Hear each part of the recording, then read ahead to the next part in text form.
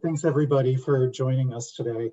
It's such a treat to be able to bring people together from so many corners of the world for this conversation that we're going to be having. We're just thrilled to dive in. In addition to the land that the University of Wisconsin-Madison is on, also want to recognize there are a couple of other big landscapes that play a part in our conversation today. Several of our guests are in the desert Southwest and on that southern edge of the Colorado Plateau.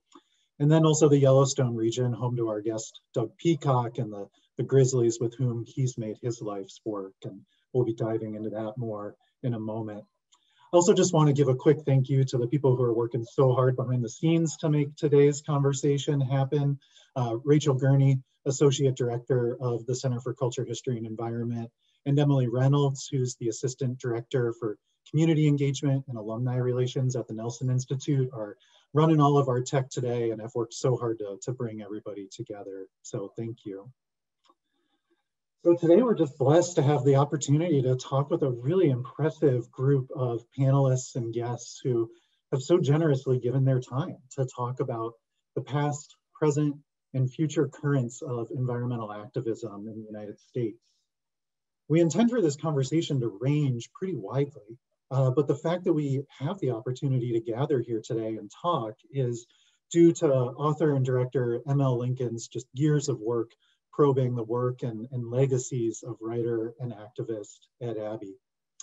So Ed Abbey was a key figure in the 20th century radical environmental movement in North America. He called the desert Southwest his home for most of his adult life, and Abbey worked a stint as a National Park Service ranger in Arches National Park in Utah in the 1950s. Many of the essays in his famous book, Desert Solitaire, were inspired by his work there. Abbey was a fierce advocate for wild places, and he railed against the industrial development of public lands, uranium mining in Utah, coal mining on the Navajo reservation, and of course the drowning of Glen Canyon with the construction of Glen Canyon Dam and Lake Powell in southern Utah. The loss of Glen Canyon galvanized an entire generation of activists, and that legacy is still alive today. Abbey's novel, The Monkey Wrench Gang, is another classic in the canon of environmental activism. It chronicles the exploits of a group of friends who are fed up with industrial capitalism's relentless encroachment on wild places. So they take matters into their own hands and sabotage construction equipment, cut down billboards, and plot to blow up the Glen Canyon Dam. Filmmaker M.L. Lincoln, who has joined us today, she's produced two striking works on Abbey's legacy and the environmental movements he helped to inspire. The 2014 film Wrenched combined archival footage, reenactments, and interviews with dozens of thinkers and activists to look at the rise of direct action environmentalism, and you can stream that movie online. M.L. Lincoln and Diane Sword-Rappaport have now published a selection of the interviews featured in the film, and that book's entitled Wrenched from the Land, Activists Inspired by Edward Abbey. It's published by the University of New Mexico Press, and you can find that at your local bookstore. In the chat, we've got a link to A Room of One's Own, one of our favorite local bookstores here in Madison, where you can find that book. So Lincoln describes the people featured in the book as the heroes that carried the legacy of Edward Abbey's ideas into the 21st century. Writer and activist Phil McKibben, who helped to found 350.org, the largest group dedicated to fighting climate change, he wrote the foreword for the book. And in that foreword, he says, each one of these interviews on its own is powerful, but together they paint a group portrait of a time, a place, and a way of looking at the world that offers some nostalgic solace, but also some astute counsel for moving ahead into our current mess. And that's really our hope in hosting this discussion today, is to steep in that astute counsel for moving through this mess that we find ourselves in. We of course face some of the same challenges that environmental activists have struggled against for decades. An economy and political system fueled by a sense of entitlement to exploit the natural world, and institutions that often fail to carry out their legal responsibility to protect people and places from environmental harm. But our current moment also has its own character. The climate crisis is an existential threat like none other, It's a threat that we all face together, but that is experienced so differently depending on one's class, race, and geography.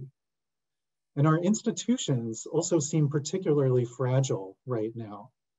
And it puts activists in an interesting spot. Rather than challenging those institutions or often working around them, progressive activists today more often find themselves in the position of defending and bolstering the institutions that at least have the potential to protect our wild places. And that's a really delicate dance, and it's a topic that I think we're all excited to dive into with our panelists and guests. So let me give you all a sense of how our conversation will unfold today. In just a moment, I'll introduce our guests, tell you a little bit about their background. We'll then give our graduate student panelists a chance to introduce themselves. We're really fortunate to have 3 graduate students from the Center for Culture, History, and Environment here today to help drive this conversation. I'll then kick off the conversation with some questions for ML Lincoln about the production of these 2 really impressive works, and then we'll move to some specific questions for our different guests. We're hoping to also be able to set aside some time, if we get this right, at the end of the event today, to be able to take in questions from the audience too. So thanks again for tuning in. Hope you all can sit back and enjoy and really learn something exciting. So let me share a little bit about our guests today. We are, of course, joined by ML Lincoln. She's a storyteller, activist, author, award-winning photographer, and filmmaker. She produced and directed 2 esteemed documentaries, Wrench, which I was just talking about a minute ago, and then also Drowning River. And along with Diane Sword-Rappaport, she's the editor of this collection of interviews that brings us together today, Wrenched from the Land, Activists Inspired by Ed Abbey. In the introduction to that book, ML noted that a few years ago, she was fuming over the reckless and regressive politics of the new presidential administration, which she says placed the environment and native lands under siege. She saw all the transcripts from the film and really recognized that they represent what she called a potent counter to anti-conservation politicians and climate deniers, and therefore brought this book into the world. We're really excited to have ML with us. We're also joined today by Jack Loeffler. Jack's an oral historian, an environmentalist, a writer, a radio producer, and a sound collage artist. He's the author and editor of a lot of books, including Thinking Like a Watershed, Voices from the West, and also Adventures with Ed, a portrait of Ed Abbey, which I can't recommend highly enough if you're curious to dive further into Abbey's legacy and life. Jack traveled all around the American West and Mexico, recording folk and indigenous music and making stereo recordings of natural habitats. And if you've had the pleasure of seeing the film Wrenched, Jack is the narrator for that film. Then we're also joined by Terry Tempest Williams.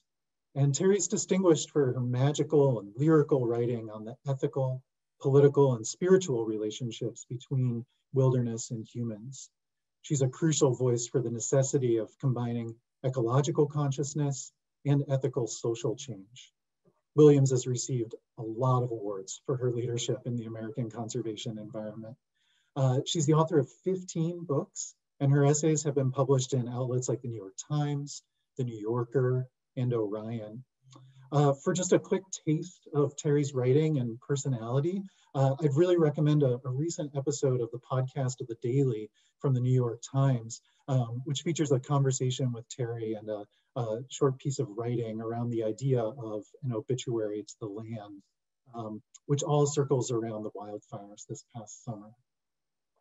And finally, we're joined by Doug Peacock.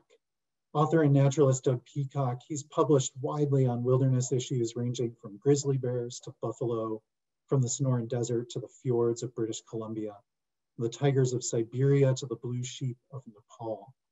Among his many books is the well-renowned Grizzly Years in Search of the American Wilderness. Doug was a friend of Ed Abbey's, and many of you will know he is the model for the character George Hayduke in the novel The Monkey Wrench Gang. Doug spent a lot of years living close to Yellowstone's grizzlies, and his book, The Grizzly Years, is a really gripping story about his return from Vietnam, the role of wild places in his own healing and the grizzlies that he's lived with. You know, and selfishly in my own work in wilderness therapy and adventure guiding, I've just read and reread that book during my own backcountry trips. And I just want to say, Doug, that book has been one of the touchstones for my experience of wild places as well. So why don't we take a moment here, and I want to give our grad student panelists a chance to introduce themselves, and then we'll turn to ML for some questions. Kassia, why don't you get us started?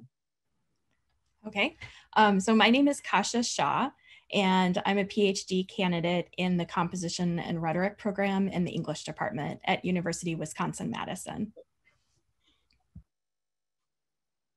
Hello, my name is John Koban. I'm also in the Composition and Rhetoric program in the Department of English at UW-Madison, and I'm also a che graduate associate.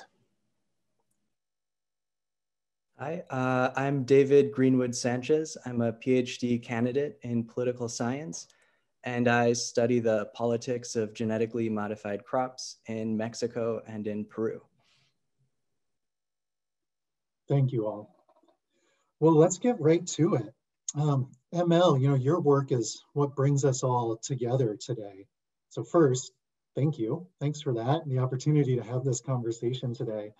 But for folks in the audience who haven't had the chance to see Wrenched or to read this really fabulous collection of interviews in Wrenched from the Land, can you introduce us to this book and talk us through some about your motivations to pursue the work?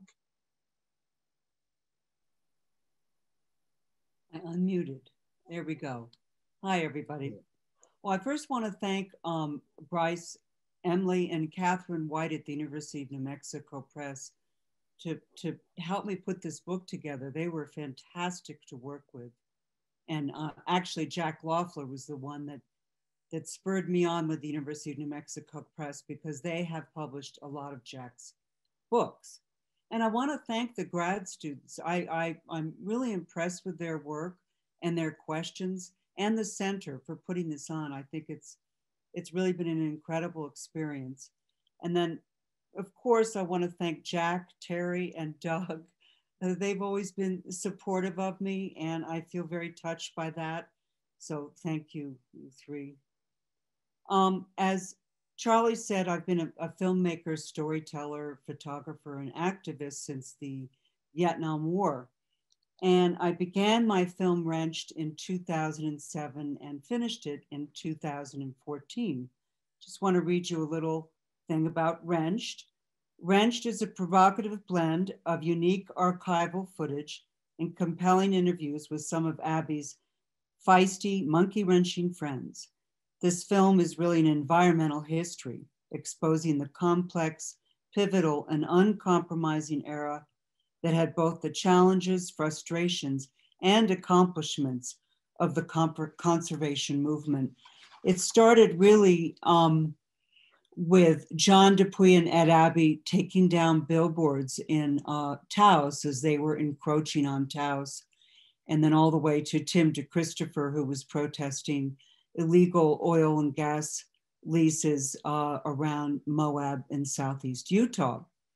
So at that point, my crew and myself really went around the country and we interviewed 40 people. And I started in 2007, as I said, and I interviewed legendary river runner, my first interview, Ken Slight, who was also the inspiration for Seldom Seen Smith in the Monkey Wrench Gang. I think Ken and Ryan are listening now.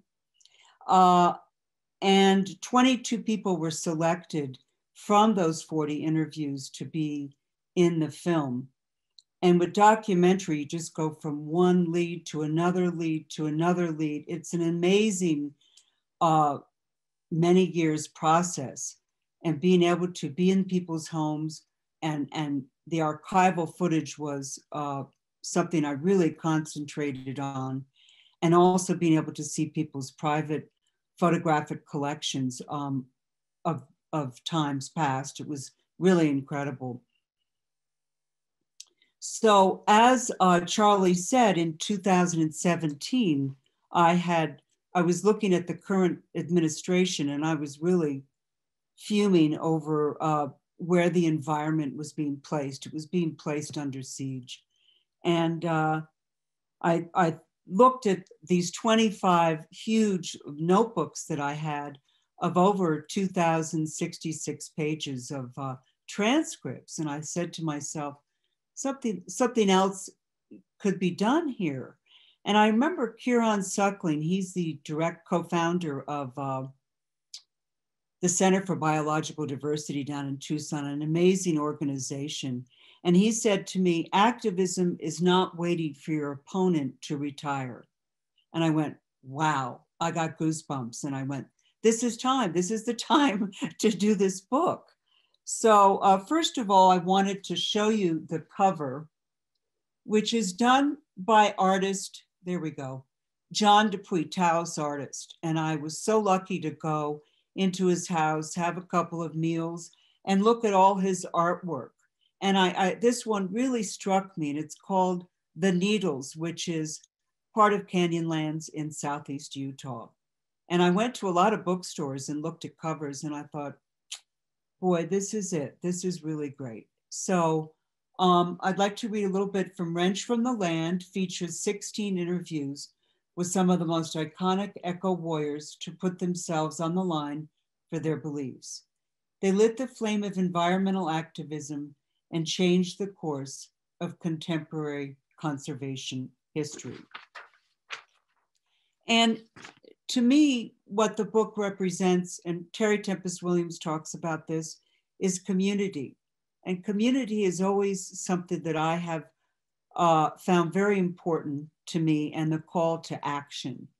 And so in this book, even though some people are going towards their convictions in a different way, they're creating their actions, their convictions in a different way, but they're all a community going towards one goal. And this is what Terry Tempest Williams said, quoting you, Terry. This is the enduring legacy of Ed Abbey. He created a community, a different kind of community, a community that honored a sovereignty of spirit, taking the word radical and bringing it into the notion of conservation. Bringing it into the notion of conservative, to conserve, to protect, to love. And I really found that that's what my book entails. It's this group and community of people. So we are not alone, and that's important to know. We are not out there alone. Mel, let's dive into that community just a little bit more. You know, it's such a treat. We're going to have 3 contributors to the book speaking with us this afternoon, but there are another 13 people that are featured in your book, 24 others whom you interviewed for the film who don't have the chance to be here with us today. I'm curious about just your process of how did you choose those interviews to include in the book, and were there any surprises that came up in the in the course of those conversations or going back through those transcripts again? Well, when I did the film, as I said, it snowballed, and it wasn't really a hard choice of who to interview, just because it was just this friends upon friends upon friends that I went and interviewed. The book that I co-edited with my dear friend Diane Rappaport, we spent a long time coming up with the 16 people who would be in the book. I just want to give a moment to give praise to my dear friend, co-editor Diane, who passed away this year, and she didn't get to see the actual book in her hand.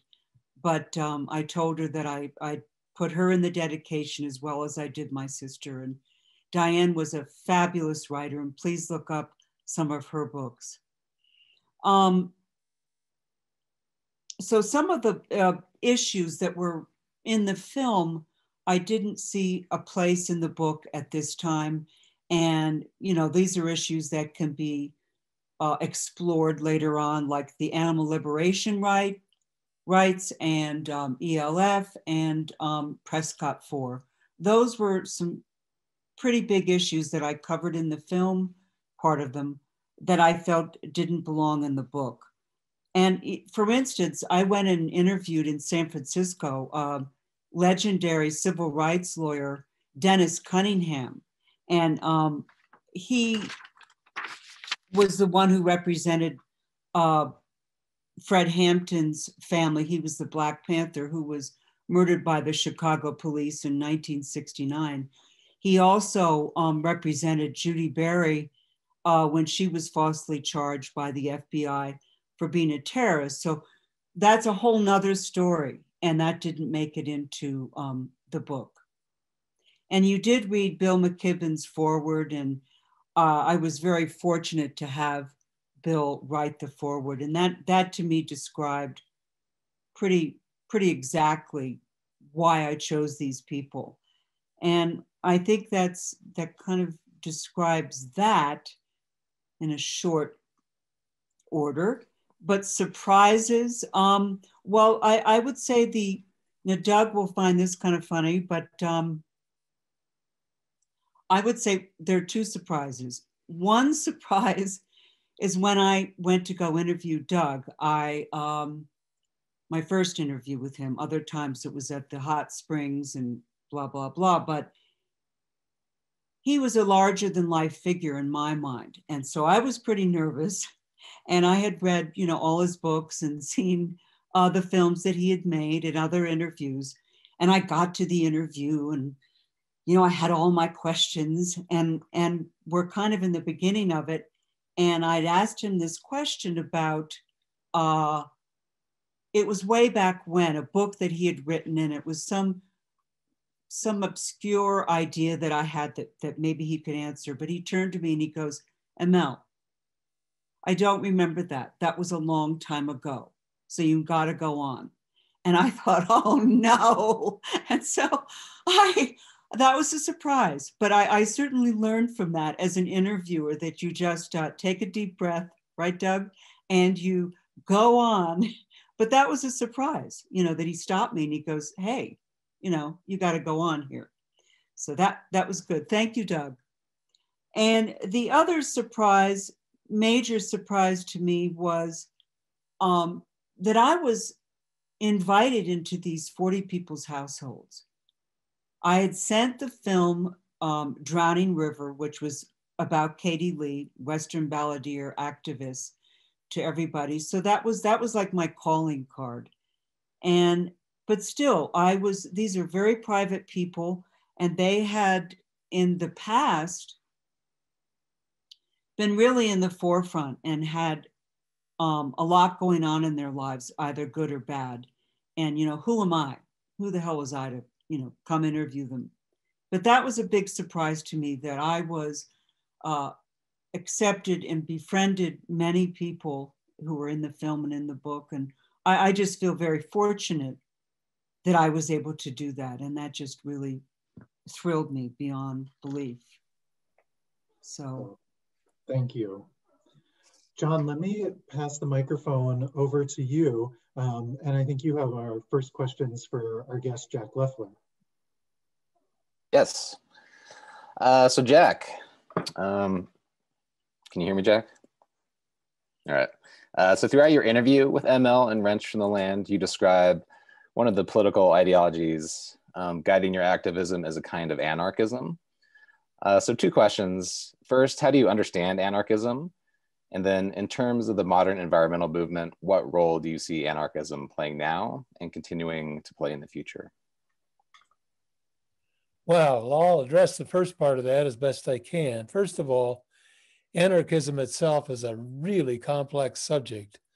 I think the first person who was regarded as an anarchist was, gee whiz, I've got it right here because I've read part of his work, but Godwin, William Godwin, who happened to be, this cracks me up, the father of Mary Godwin Shelley, who was the author of Frankenstein.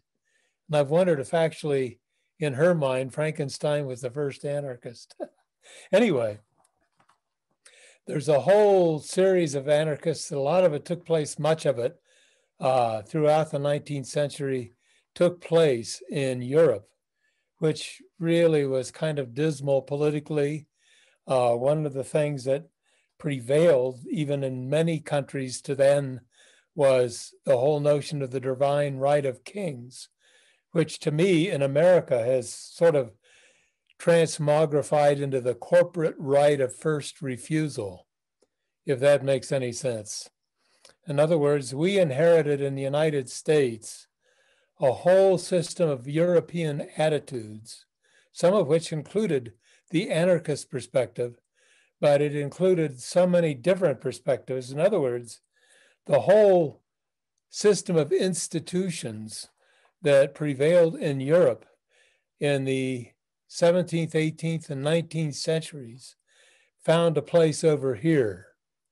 And so to me, of all of those European anarchists, the one who really spoke to me most clearly was Peter Kropotkin, who himself, Charles, was a geographer, a great geographer and geologist and natural historian who, armed with Darwin's writing, went into Manchuria and Siberia to map mountains, but in the meantime, really started studying the ecology of each of these different places.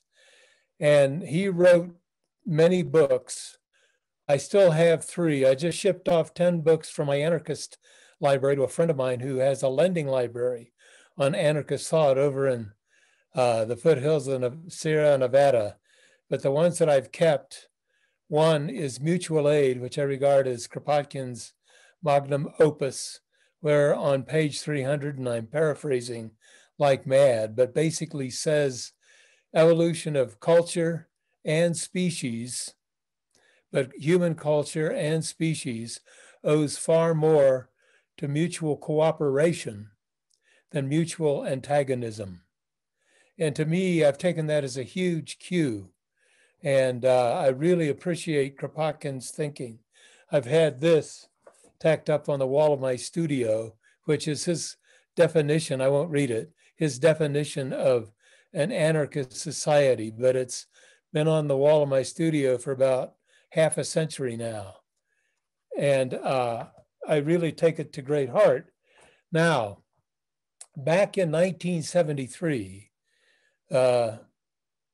great buddy, Ed Abbey, gave me this book, Anarchism by George Woodcock, which to me really is a great history up until it was published in 1962 of anarchist thought. And I have read the book, but what I really feel is that so much of it deals with the whole array of European perspectives that we've gotten used to over here.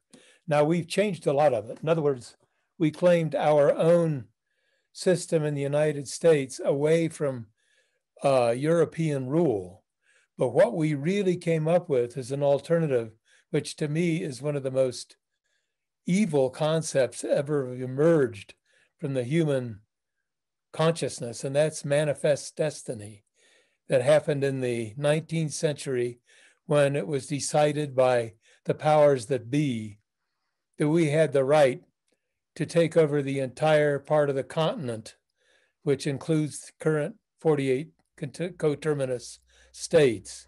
And that resulted in the extermination of numerous Native American cultures who had lived here for many thousands of years, somewhere between 12, 15, even more thousand years. In other words, they got here well before the end of the last ice age, which ended about 11,000, 12,000 years ago. And so their whole system of attitudes had grown out of the habitat to which they had become engaged, where they lived.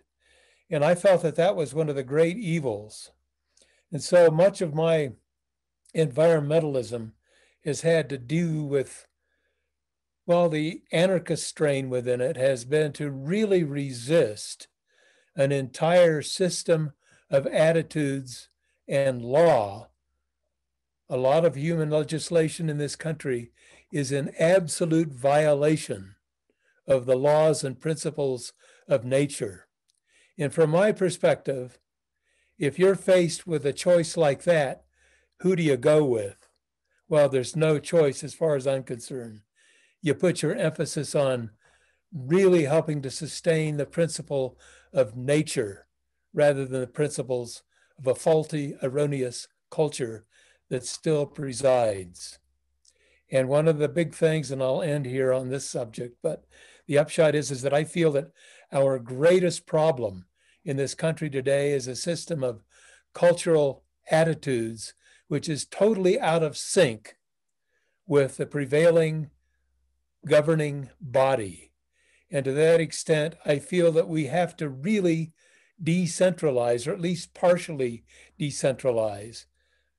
I conducted, as was said earlier on, I've done a lot of oral history. And one of the people that I interviewed about 10, 12 years ago before she died was Eleanor Ostrom, who had written a book called Governing the Commons, which was sort of an answer to Garrett Hardin's Tragedy of the Commons.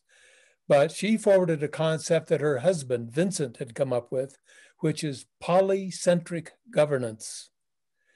And that begins with the grassroots. And it doesn't do away with federal governance or state governance or even county governance, but it includes all of these different levels in its purview. But it starts with the grassroots. She got the 2009 Nobel for that book, and it's really worth having read. But at any rate, I feel that the spirit of anarchism itself is so complex that I don't regard myself as an anarchist. I used to, well, maybe even up to 2 or 3 years ago. But now I'm just this guy from Parkersburg, West Virginia, who's still trying his best. Thanks, Jack.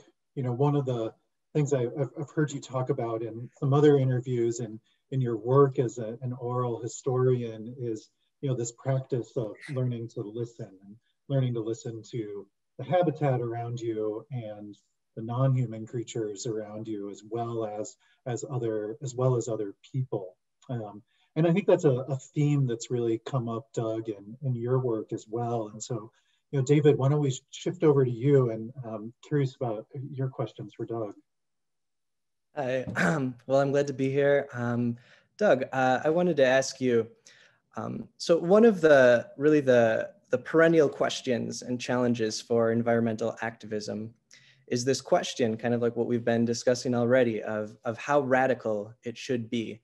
And activists tend to always confront some version of this question. And it's, do we work within a more institutional framework? So within nonprofits, NGOs, legal advocacy, or do we try to find out to seek out more unconventional forms of activism, things that are outside of the system, and some things that might even challenge the system itself? So I'm wondering, you, as someone who's worked as an environmental activist in so many different settings, how do you approach this dilemma? How do you think of this question? And how have you approached this within your career? Well, I'm pretty much an outsider. You know, I don't join groups. I don't go to meetings. And when I do go to meetings, I'm usually a speaker. And one thing I tell everybody, especially young people, is, you know, where do we start? And I tell them every time, look in your backyards and start there. And, you know, my backyards have been all over the place. And I do look out and you know, and see what I think needs to be done and then figure a way to do it. And, you know, I've founded 4 organizations. I founded Round River Conservation Studies. Oh, I was board chair for 25 years, so that was a long time ago. And they work with indigenous people on the blank spots that you can find on maps of the earth. And they discovered that, you know, it may be blank, but indigenous people live there. And by working with indigenous people, they've been able to have mutually concurrent goals of protecting wild habitat, and whether it's indigenous territories or, you know, or the more common wilderness issue, it's the same, because what we all wanted together was a place with no logging and no mining and no commercial exploitation. And no thanks to me, because I've just sort of stood by the sidelines. Round River has now saved about 36 million acres. And that means conserving it or preserving it with their indigenous partners. You know, that's a lot. You got to go back to Jimmy Carter to find, you know, that many acres under protection on 3 different continents, and they're working on 5 right now. And then, you know, back about the time Ed died, there was a picture, and there was of 17 mountain lion heads against the tree. Doug, let me interrupt you for 1 second. Your audio is a little bit choppy, and so I'm going to have Rachel just turn off your video while you're speaking and see if that can smooth out your audio. Okay. So those mountain lion skulls haunted me. They came from a particular ranch on a national forest cattle lease. And for Ed Abbey's wake, I went out with a couple friends and we poached a cow out there for sheep herder stew. That's where that came from. But more than that, I co-founded in Yvonne Chenard's front yard. I think we called it Wildlife Damage Review, and it was run by a group of mostly 5 really dedicated, talented women in Tucson. And the idea was to get rid of those sons of bitches, the so-called wildlife animal control people of the Department of Agriculture. You know, they're the ones that go out and, you know, and drag puppies out of wolf dens and lion kittens out of lion dens and kill them. They poison them. They put they put cyanide all over the place. They're still doing so today. And, you know, that's a battle I thought we could win, and we didn't. And they're still going after it, and I'm still going after them. I also had a hand in co-founding Vital Ground. I don't work with them anymore, but they acquire key pieces of grizzly habitat. And then a couple of years ago, the Federal Wildlife Service, the Fish and Wildlife Service, delisted Yellowstone grizzlies. And they put out a, you know, they put out their rule. And among other things, they said that, you know, climate change has no effect upon the grizzly whatsoever. This is the Yellowstone grizzly. So the Yellowstone grizzly whatsoever, nor is it anticipated to have in the future. They wrote that, that's still there. When, you know, we took them to court, 2 years, we kicked their ass, but they're still using that phrase. It's still in their rule, you know, and this has been, the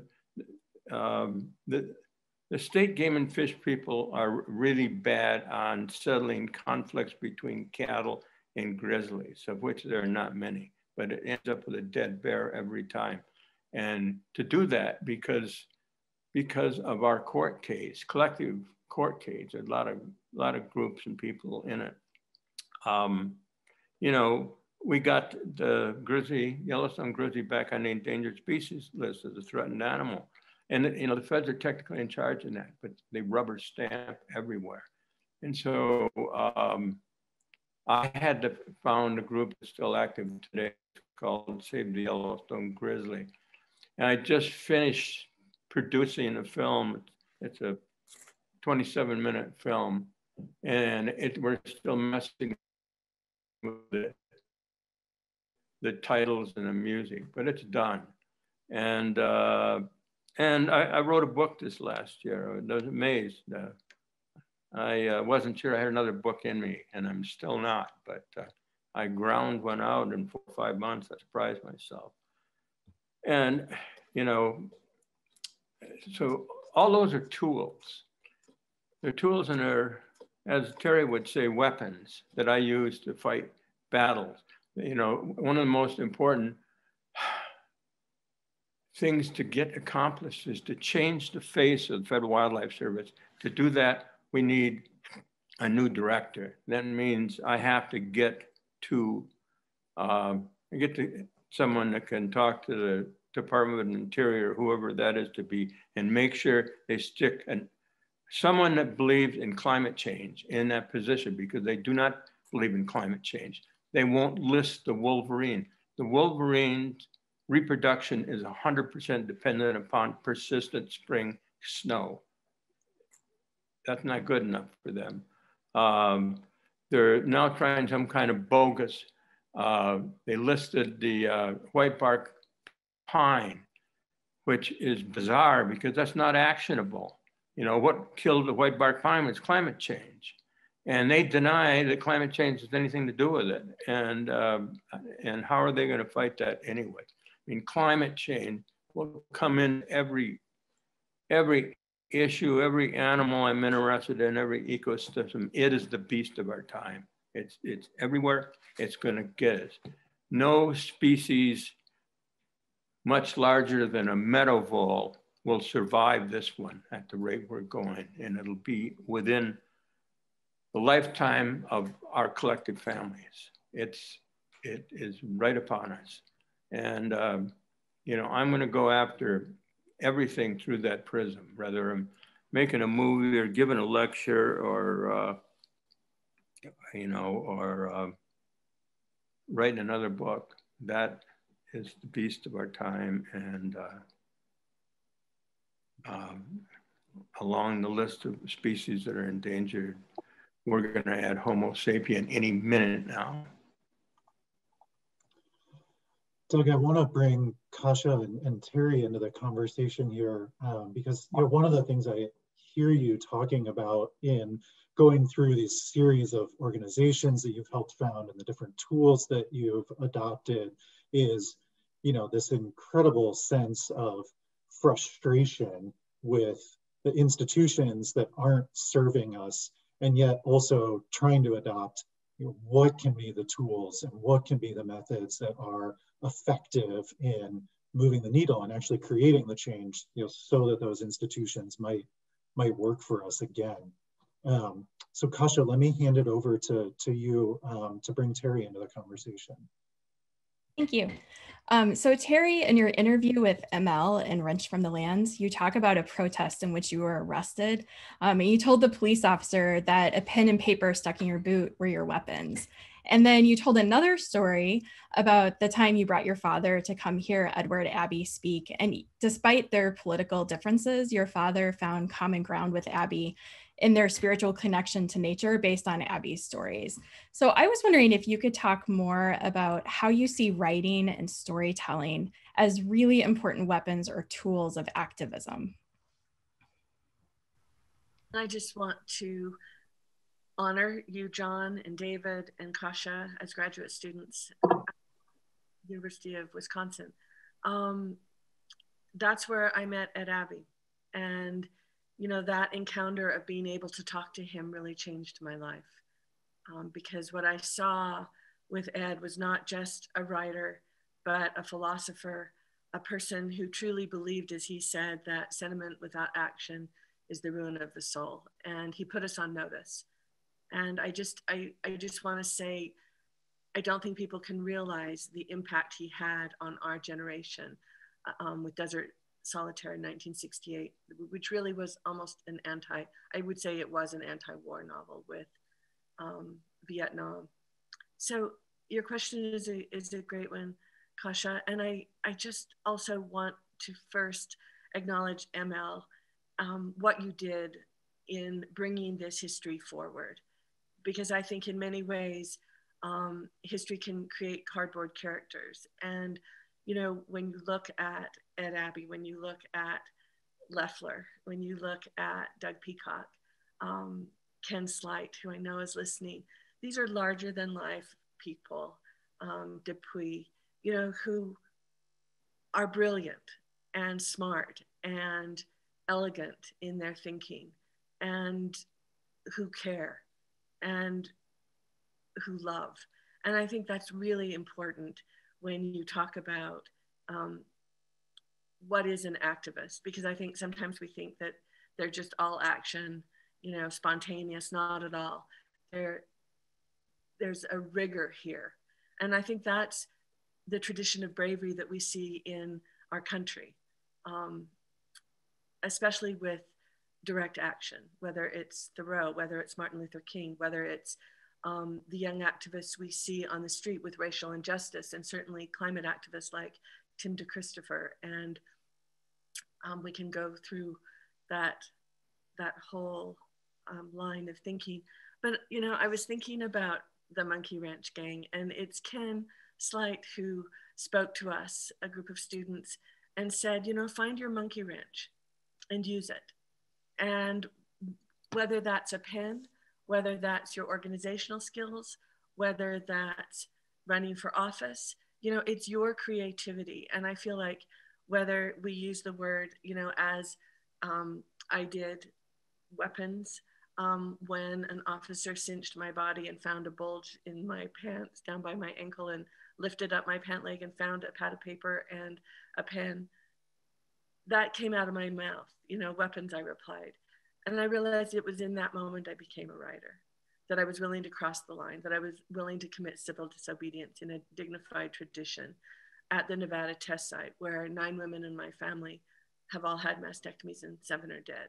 For me, that moment of crossing that line at the Nevada test site was the same action of what Doug has been doing his entire life in terms of fighting wars, whether it's war in Vietnam or the war on wilderness.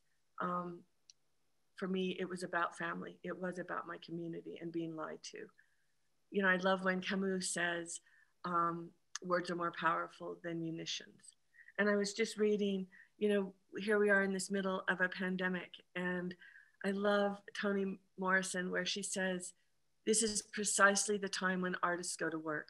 There is no time for despair, no place for self-pity, no need for silence, no room for fear. We speak, we write, we do language. That is how civilizations heal. And then she goes on to say, I know the world is bruised and bleeding, and though it is important not to ignore its pain, it is also critical to refuse to succumb to its malevolence. Like failure, chaos contains information that can lead to knowledge, even wisdom like art.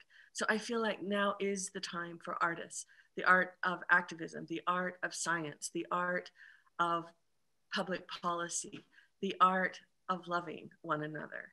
And, you know, I can honestly say my love for Doug has been a driving force in my life. And it was because I know this is a man of character who will not lie to me and who is not afraid, that he will not look away. And we met on a trail in Glacier National Park some 40 years ago, you know, and I just, when ML talks about that this is about community, this is about family, this is about love, you know, I would, if Doug's saying, find your, you know, look to your backyard. If Jack is saying, think about what anarchy really is, you know, I would say, find your community and build your life around it, because that has been where my joy is, that has been where my power lies, and that is where my work resides. Terry, one of the things that really struck me about what you were saying there was that, you know, this idea that history can create cardboard characters, and yet in all the people, ML, that you're featuring in your work, you know, we find, as Terry just said so well, a sense of rigor and elegance and bravery.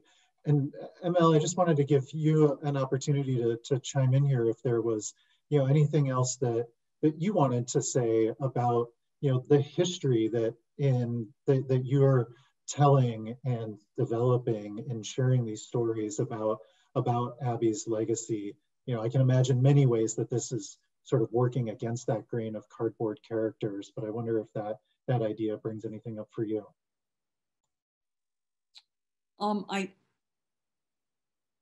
I think Abbey's legacy could be answered by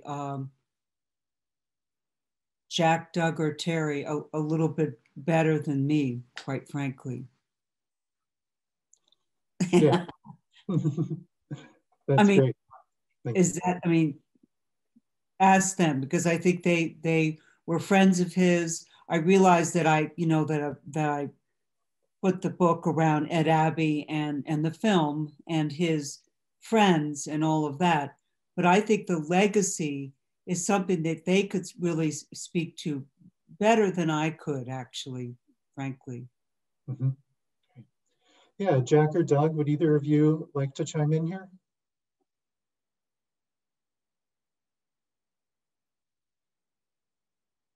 And if either one of you would like to speak, you just need to unmute yourselves first. Go ahead, Doug. Okay, Jack, I hear you.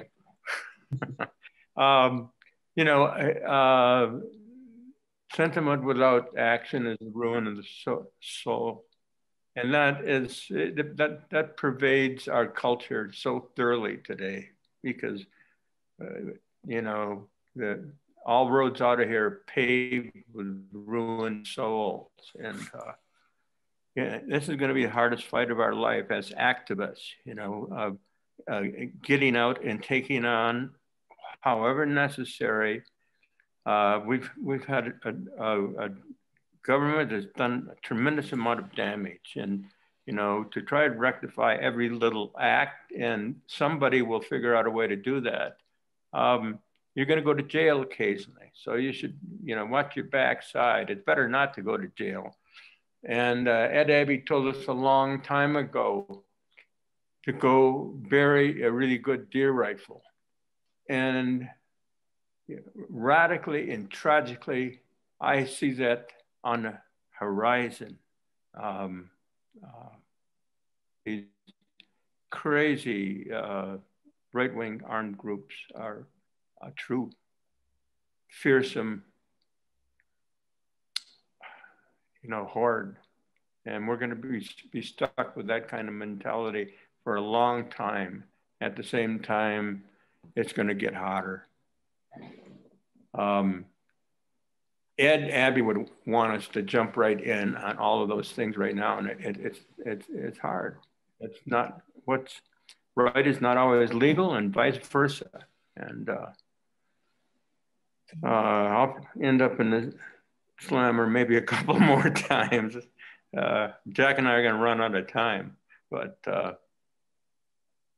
that's Ed's legacy for me, and it's a big one, because everything he loved, I love. I love, the great canyons, the cactus desert, and of course I like my bears. And when my bears go to sleep, which is right about now, I can't get down to the desert quick enough.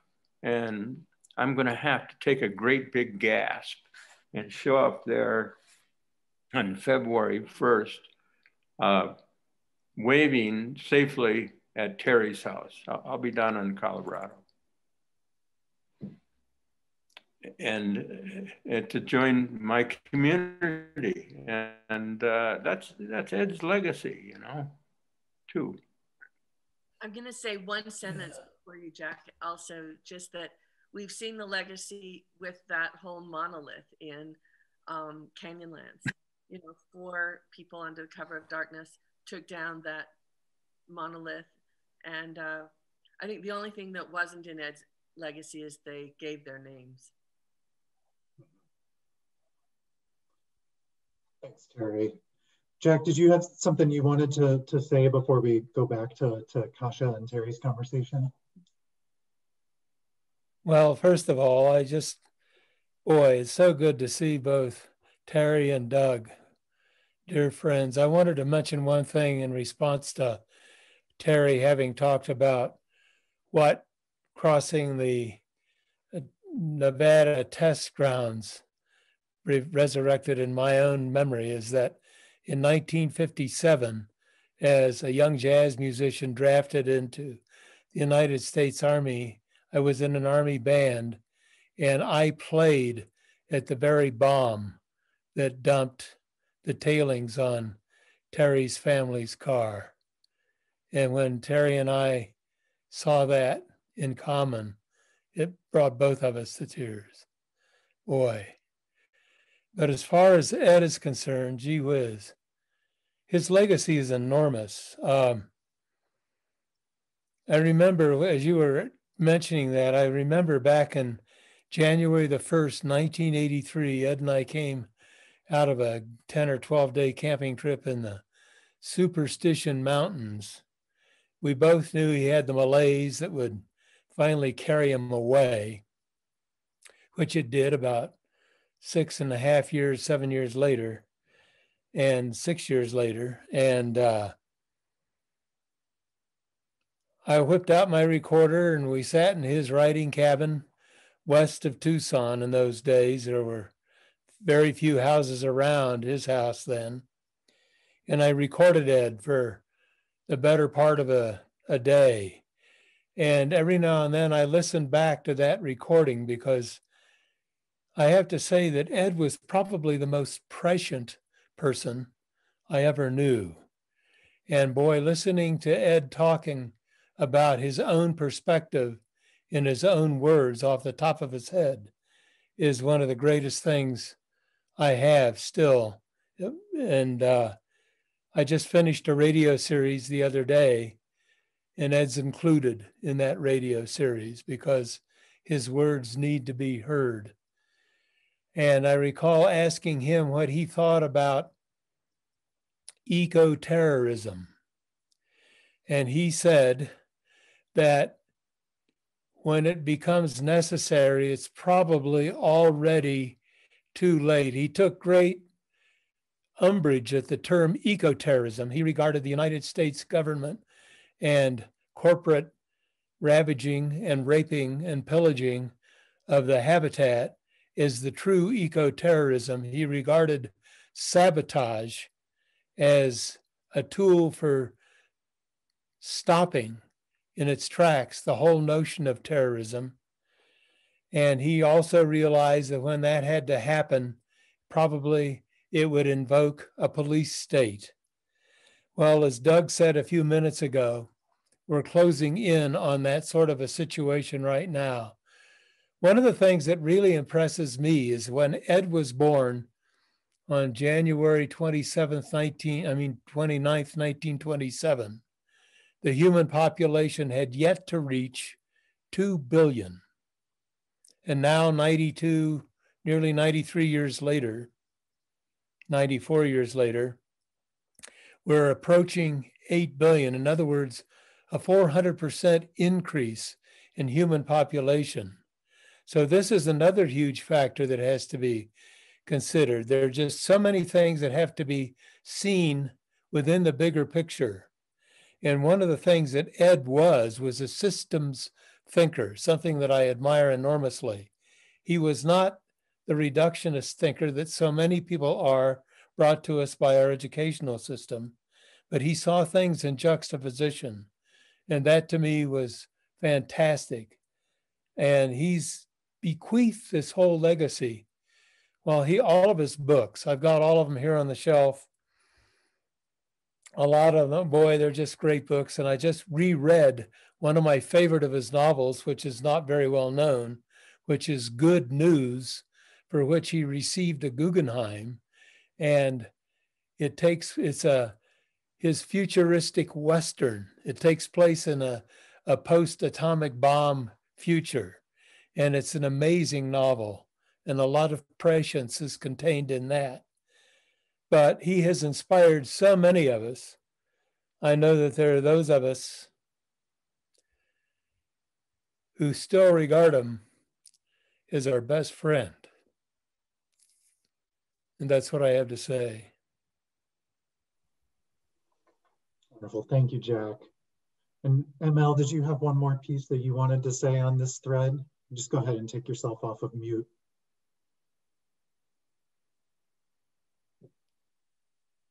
Yes, sorry. I just wanted to add that Ed would be, thrilled, more than thrilled, to see the protests that are happening today, and amongst all the young people also, who are speaking out against climate, speaking for social justice and against, the climate the way it is. And I think that when Greta said, "You lied to us, you gave us false hope, you told us that the future was something to look forward to. We children are doing this because we want our hopes and dreams back." And I just think Ed would look at all these young people today, plus the other protests, and say, yeah, it is about time that we do this right now. Thank you. We've been talking a lot about the different tools that you all have picked up and the different methods to be activists and to be active and engaged in the world. And Kassia, I wanted to come back to you for just a little bit of a different spin on that. I think you have been thinking about the question of silence and how that came up in Terry's work. Yeah, thank you. So Terry and Wrench from the Land, you and ML speak about silence and how it can be a source of nourishment for grounding oneself, finding inspiration, and planning future action, which I find really powerful. In your words, silence helps us realize both what we love and what we are losing. And yet, silence can also be a lot of other things as well. So for example, in other contexts, silence can be a sign of privilege, where maybe people have a responsibility to speak up, but are choosing that it's easier to remain silent. So I'm wondering, as an activist, and everybody on this call who sees themselves as activists, I suppose, how do you know when to find silence and practice reflection versus knowing when it's time to speak up and act? Thank you for that question, Kassia. I think it's really important to look at whose voices are being silenced in the environmental movement traditionally, because it has been a white movement, and it has been early on largely a male movement. And I think one of the aspects of activism today that I think is so powerful is that we are seeing activists from Native communities. We're seeing Black activists, brown activists, women, a much more diverse view of what environmentalism means. Also, not just a single issue like wilderness, which when I was in college, it was a single issue for me until half my family died from cancer. And I realized the health of the planet is our own health. But I think one of the things that's been so powerful in the state of Utah, which as you know is extremely conservative, has been seeing the leadership of the tribes, of Native nations coming forward with their voices on Bears Ears National Monument, that you have the Hopi, the Dene, Navajo, Zuni, Ute Mountain Ute, Ouray Ute, that we saw what Jack's been involved with Black Mesa, with the Hopi and Navajo. We see Standing Rock, we see Sunrise Movement, we see Extinction Rebellion, we see Riders Rebel, and so many people on the street, diverse, fighting, speaking, acting on behalf of justice, both social justice, racial justice, and environmental justice. I think what we're seeing is that all of these are coming together in justice for all. And climate, I think, is also leading us forward. Not that people of privilege won't feel it less, but in the end, I keep thinking that it will be climate that can create this global movement where all voices not only will be heard, but must be heard. So I'm interested, I know what silence is for me, coming out of a Mormon culture. Women were not given voice. They still don't have the priesthood. And I think that has been my act of resistance to speak. And I think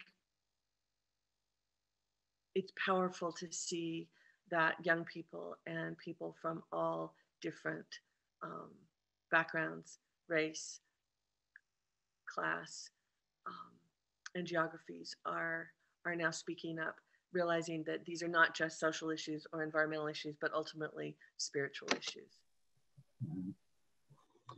Thanks, Terry. Before we have some good audience questions that are really following along this theme, and I think we'll turn to that in just a moment. You mentioned Bears Ears and the Native Coalition that helped to make that happen. John, I wanted to invite you to, I think you have a question for Jack about his work with Indigenous communities. Sure, yeah, Jack. So throughout your career, you've demonstrated a strong commitment to working with Indigenous activists, communities, and nations. So just in short, what ways has this work shaped your views about environment, politics, and activism? And can you share some examples or some relationships that have changed the way you approach environmental activism based on your work with Indigenous folks? Yes, thanks for that question, John, because it's really been a huge part of my life. I've been involved in environmental stuff starting way back when, even in the 1950s. But in 1970, a good pal of mine who had been the Southwestern historian for the National Park Service, a man named Bill Brown, shared with me some scuttlebutt about the imminent mining that was to take place on Black Mesa, which is a landform that is sacred to both traditional Hopi and Navajo people. And I had many friends. I should mention, to preface this, is that in 1964, I was privileged to live in a fork stick hogan adopted into a Navajo family up at Navajo Mountain, where I lived for many months. And it was there that I realized, it was like an epiphany for me, I realized the extent to which habitat helps shape perspective of an indigenous culture. That just came through big time. So at any rate, and I had many friends among the Navajos and the Hopis by 1970. So when I had this vision of what was about to happen on Black Mesa brought to me by Bill Brown, I went out to Black Mesa and I contacted an old Hopi friend of mine, a man named David Minonia, now long gone.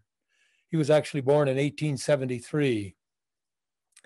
But the upshot is I told David about this and he asked me to stay. I camped outside his place in Haute Villa for a night or two. And then the following day, we went into a place on somebody's place over in Second Mesa.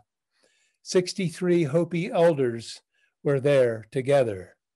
And I told them what I had heard, which was that Black Mesa was to be strip mined for coal by the Peabody Coal Company in order to supply coal first for heretofore is yet to be constructed mine up on the banks of Lake Powell, the Navajo generating station. The coal was to be transported from Black Mesa over the Kaibato Plateau, which is one of the most beautiful landscapes I know, over to this mine at the rate of a whole truckload of coal a day, 2,500 megawatts a day worth of coal. Also, another mine was to be the recipient of coal slurried through a pipeline from Black Mesa over to near Bullhead City, Nevada, and water was to be pumped out of the Black Mesa aquifer at the rate of 2,000 gallons a minute. Just imagine that. Here we are in the heart of the Colorado Plateau, itself one of the most arid regions in North America. And boy, when the Hopi people, these 63 Hopi people heard about this, they really got mad, really mad. And they wanted to take down the tribal council that had signed a treaty with Department of the Interior and contracts with the Peabody Coal Company to do this. After they calmed down and discussed this for a while, they asked me if I would try to help them stop it. Well, that started the Black Mesa Defense Fund. Started the Black Mesa Defense Fund 10 days before the first Earth Day in 1970. And with the help of, well, there were several of us who were involved in all of that. Jimmy Hopper, Terry Moore, a whole bunch of people who I won't name right this minute, but we gave it our best shot for years to try to thwart this whole thing. But we had taken on the Central Arizona Project, which I regard to be perhaps the greatest environmental debacle ever visited upon the North American Southwest, that and the Glen Canyon Dam. One of the things that interests me is this novel, The Monkey Wrench Gang. Part of that was to try to stop what was going to provide fuel for the Central Arizona Project. And one of the things I never did ask Ed is, why did he never mention the Central Arizona Project in that novel? Well, the upshot is that having worked with those Native Americans, I mean, in 1972, a group of those people, we were able to get enough funding together from different sources, including a wonderful concert performed by Don McLean. We got the funding together for Hopis, a couple of members of the Black Mesa Defense Fund, and some Navajos to go to the first UN conference on the human environment in Stockholm, Sweden. And while very little happened on a geopolitical level, what that turned into, we rented an art gallery over there that became Third World Central for other indigenous peoples who were being faced with the same situation of Western culture going in, pillaging the landscape, and by the same token, destroying the cultural perspectives of the people who lived there. So for many years now, for the last 50 years, I spent a huge amount of my time wandering through every indigenous culture I can find. And there are people there from Nez Perce people up in the Clearwater watershed all the way down into Chiapas near the, different watersheds throughout the entire West and Mexico.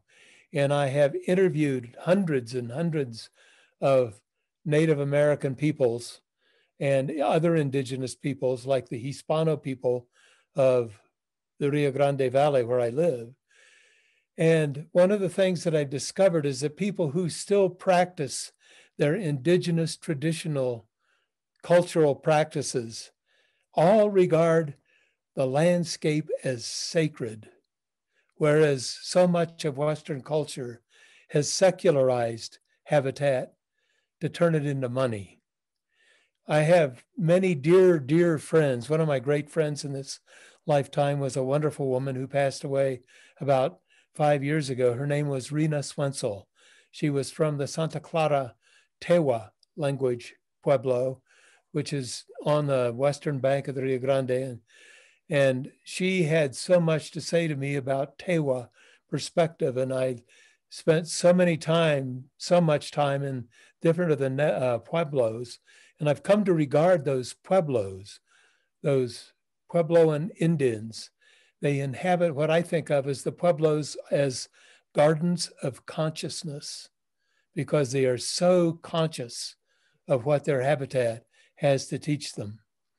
And working with Seri Indians and Huichol Indians, Tarahumaras, Yaquis, I have a very dear old friend who's a Tohono O'odham lore master who lives not far north of the border between Mexico and the United States in the Sonoran Desert.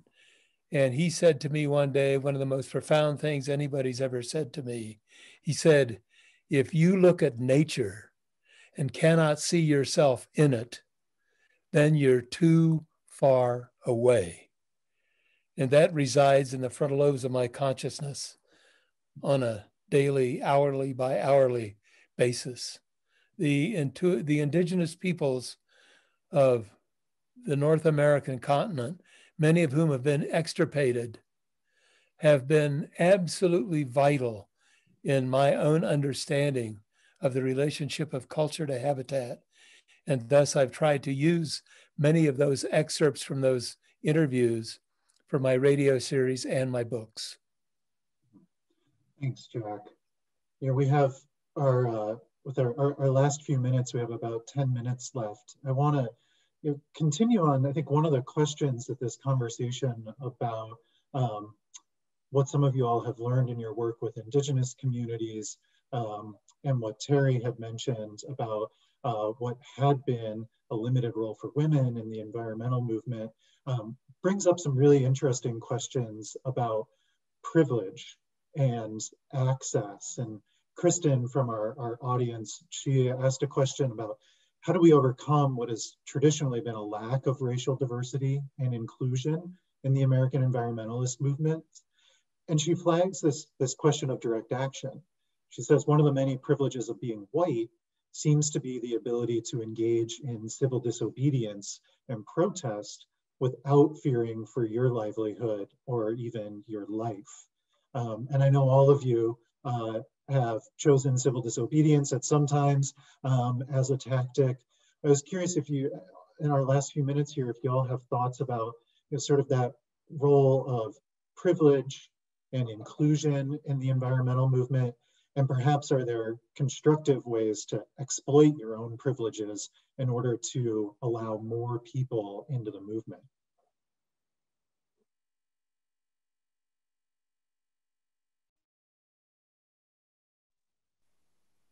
Doug, do you want to say something?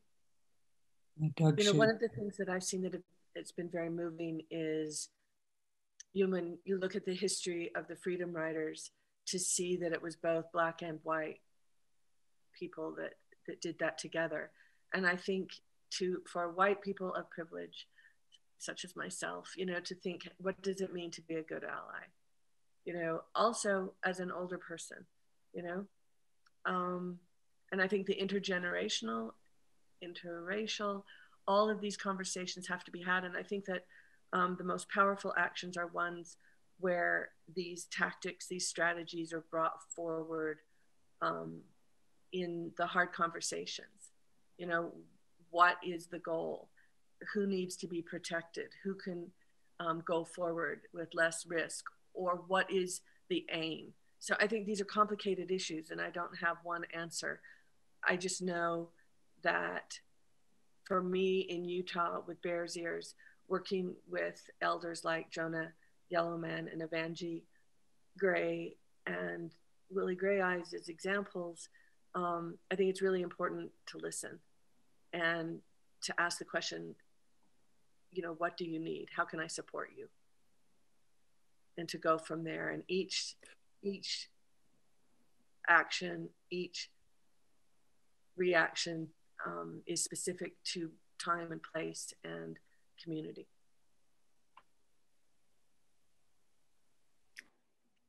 Go ahead. Yeah. I'd like to add something to that. I could too. Go ahead. Doug, why don't you go and then we'll pass it over to Jack. Oh, yeah. Well, yeah. I learned how powerful, rich, and treacherous and murderous the opposition was. When I was 20 years old, I invited Martin Luther King to come and speak at the University of Michigan. And, you know, I raised money to do it and picked him up at the airport and all that. I got such incredible resistance and an exposure to hate literature and the John Birch Society from especially the dean of the engineering college then. And, you know, I knew they'd stop at nothing. And a few years later, after my return from Vietnam as a Green Beret medic, it bothered the few friends who were around me because I wasn't surprised enough when they killed Martin Luther King. You know, I knew he had enemies and I was surprised that it took that long to get to him. And it forever shut me of a whole bunch of an old batch of friends. You know, I was somehow outside that. That's what I expected of the world. And it's still possible today. Don't underestimate these sons of bitches. That's all. Jack.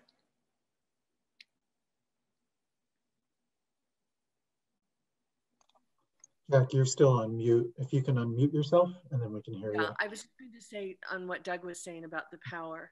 I think it's really important that environmental groups and NGOs find courage to support those who are willing to be arrested.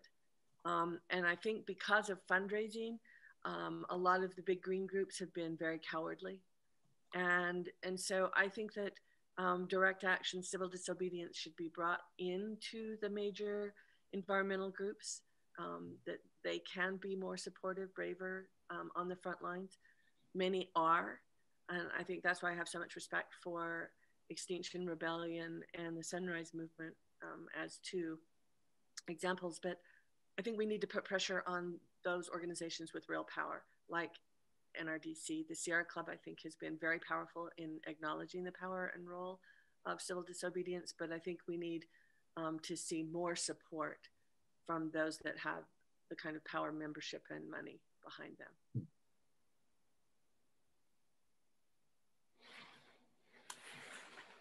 Well, where I live in New Mexico, it's sort of a multicultural proving ground. There are many different Native American peoples represented here. As I mentioned earlier, a lot of the Pueblo and Indians live here. And Navajos live here, Apaches live here, and the Hispanos live here. And there has been a real meld of that kind of consciousness. And back in the 1960s, early 60s, the counterculture movement happened here big time too. And one of the things that has struck me about that movement is that it has been, hearkening back to the original concept asked of me, it goes back very much to an anarchistic perspective, but it also gets into a level of egalitarianism, activism. And boy, the Native American people invited many of us into their homes and into their kivas and into their teepees to let us know where they were coming from. And so to me, the whole sense is to pursue this reciprocally, work with people who want to be worked with. I so laud the Indians who stood up for their rights, over the tar sands pipeline. Boy, that was a real moment of truth. And my heart was with those people right down the line. But we have to remain as active as we can be. Like I'll be 85 on my next birthday. And I can't run as fast as I used to. And so I have to be very careful in that level of activism because I don't like going to jail. Never did, never will. I think we have to be as intelligent and intuitive as we can be. And we can take a great cue from all of these people who have these different perspectives. For me, it ranged all the way back into the 1950s when I played jazz for a living, and I was frequently the only non-Black person on the stand. And when those Black musicians welcomed me into their group, man, what a feeling that was. And so I understand what that feels like to be the only white guy on the stand. It's an amazing feeling. And that has stayed with me for the rest of my life. Thanks, Jack. I'd like to give a shout out to Dave Foreman, who certainly in his lifetime has seen plenty of risks. And I have appreciated what he has done, including Ken Slight. Thanks, ML. And I think that means you have the last word. We've had a really full 90-minute conversation here. And I can't say thank you enough to everyone for making this possible, to our panelists for putting together these super thoughtful and engaging questions, for our guests and showing up fully and giving us a glimpse into your minds and your lives and your experience. And I would just say, as there's no way to summarize or come away from this conversation with a nugget. But I will say that, I think that what ML has opened up here with this collection of interviews and the film that she's put together is just a treasure trove of glimpses into the myriad of different ways that people can approach activism and environmental thought and tactics and the big picture strategy as well. And each one of our guests, Jack and Doug and Terry, so much of their work is available to us in the bookstore and online and in our libraries. And I would really encourage our audience members, as I'm going to do, to dive into their work and to see what all can be learned there. And to check out the film Wrenched as well. Some of the archival footage that ML brought in there is just priceless. And this question about direct action we've come back to at the end, there's some terrific footage of guerrilla theater and actions that took place within that film as well. So again, the book that we've been inspired by today is Wrenched from the Land, Activists Inspired by Edward Abbey, edited by ML Lincoln and Diane Rappaport. That's available from University of New Mexico Press. As I also mentioned, Wrenched is available for streaming online. And just a big thank you to Che and the University of Wisconsin for hosting us. And again, just a deep bow of gratitude to all of our guests and panelists for taking so much time to be with us so fully today. So thanks, everybody.